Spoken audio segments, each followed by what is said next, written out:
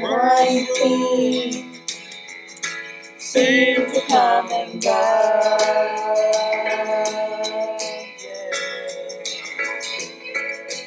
Two point and 1 point, don't you know?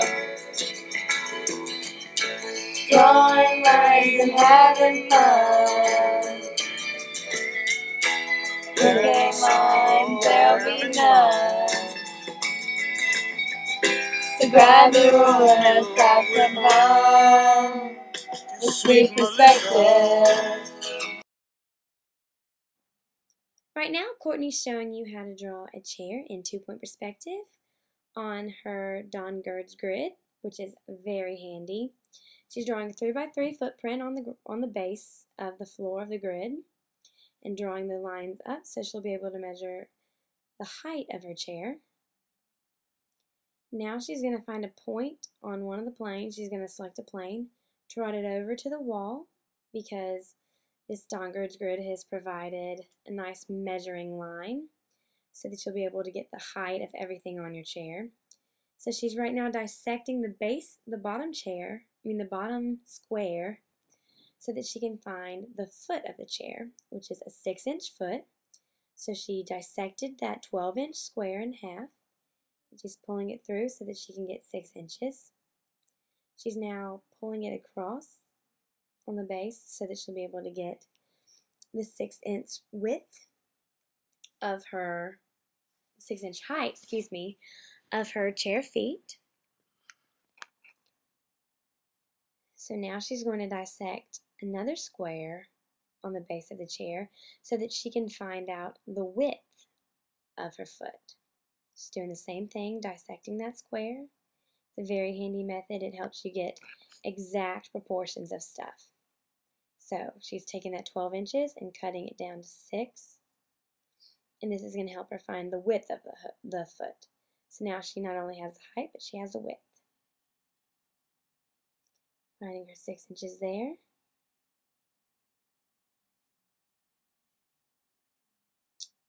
And on the back, she's going to have to draw another square. So this will give you a close-up of it.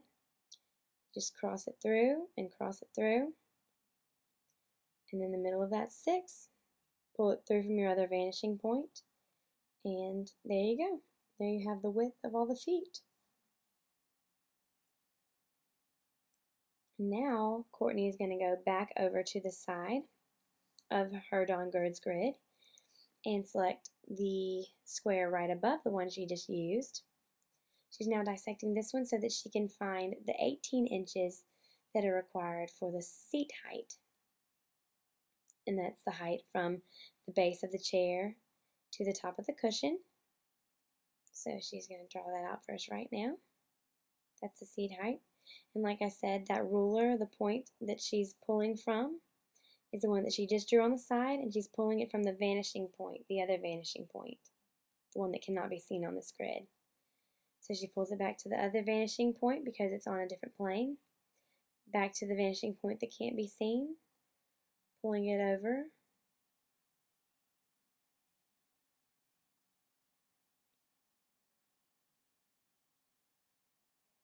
She's finding the height of the chair now. So that's a 3-foot chair. That's a whole entire chair, so. And that's what she's going to do. She's pulling it back to the vanishing point that can be seen. And then now she's just going to connect those 2 dots, those 2 lines.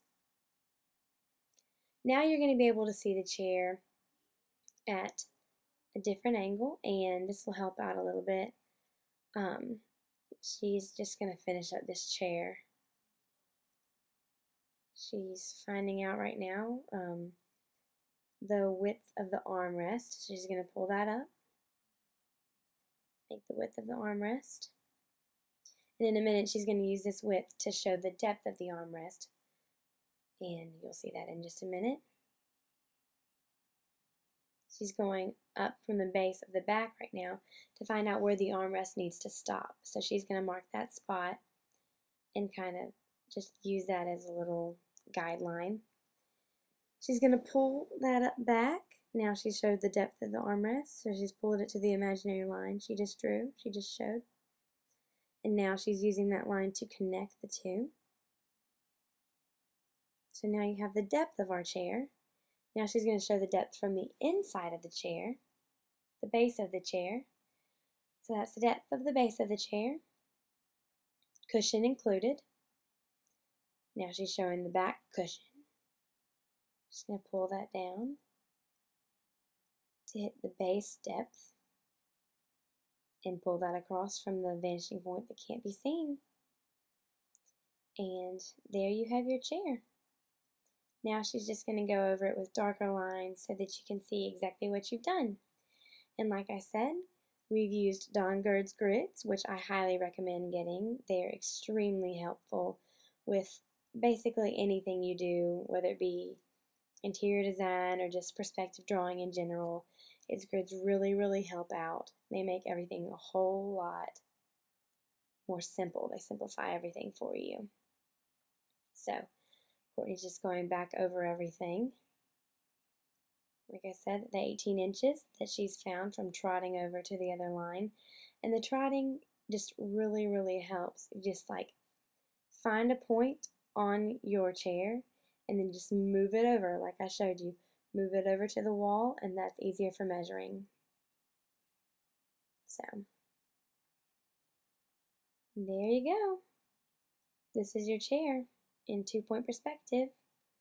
Let's see it at a different view so that you can see your finished product.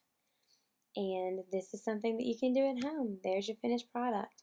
Congratulations, you can draw a chair in 2 points. Now we're going to show you how to draw a chair in 1-point perspective, which is a whole lot easier because you're only pulling it back to one vanishing point.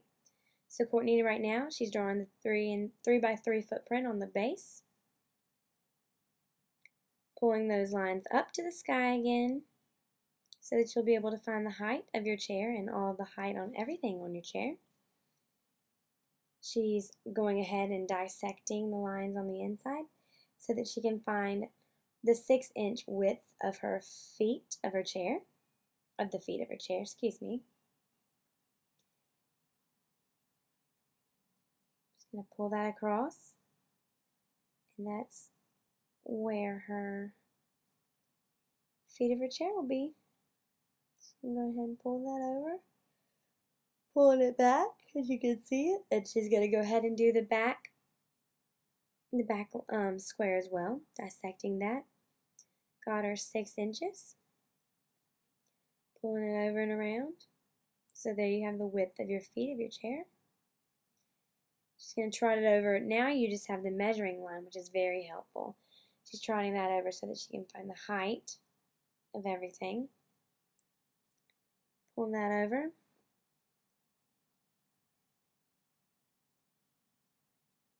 She has the height of her chair. And now she's doing the chair cushion. Pull that over. So now you have the chair cushion.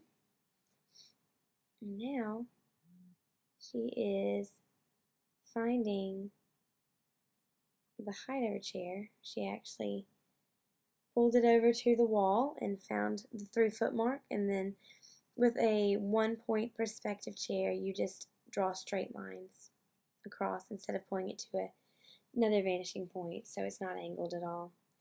She's finding the width of her armchairs. Now she's just going to pull both of those back to the vanishing point. She's leaving a little space in the back for the back of her chair. Pulling that over so that the lines meet. Now she's going back through and showing you the cushion of your chair. Now the depth of the chair. Pulling the back cushion down to it.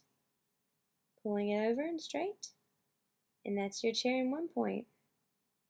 Just going to go back through it. Make the lines a little bit darker so that you can see what you've just done. But by following those simple steps, you too can draw a chair in 1-point perspective. Not as complicated as 2, but there you go.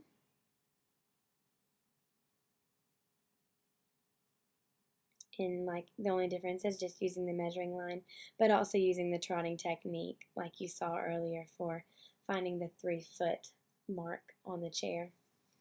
Throwing that cushion in, and there you go.